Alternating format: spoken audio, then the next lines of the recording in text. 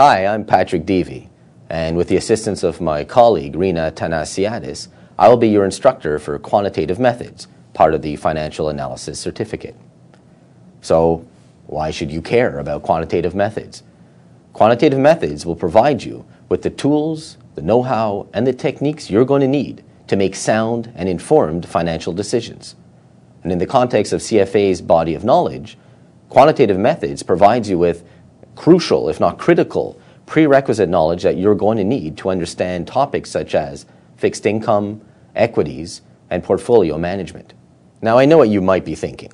This is a statistics course, and the moment you get started, you're going to be inundated with formulas, graphs, tables, and bizarre-looking terminology.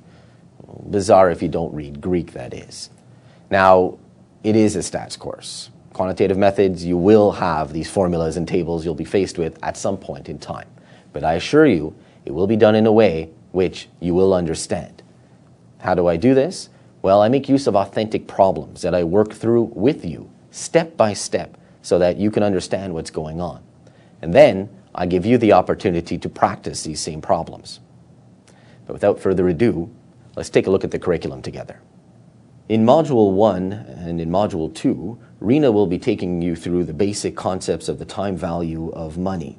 Now, this is important because it's essentially the basic calculations you're going to need to understand discounted cash flow applications and how that impacts your financial decisions.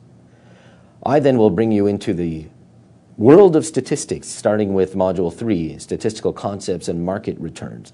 We're going to learn all about basic statistical measures of central tendency, variability, and position, among others. Modules 4 and 5 deal with probabilities. Module 4 will be the basic concepts of probabilities, the theory behind conditional, unconditional probabilities, and so forth. And then we're going to look at application together with common probability distributions, and in particular, the standardized normal distribution.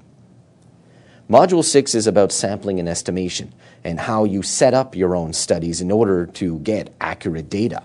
In Module 7, hypothesis testing, you'll be introduced to the basic recipe that you're going to need to make decisions with regards to your data, essentially to be able to answer questions such as, is this marketing strategy working, or is this portfolio underperforming?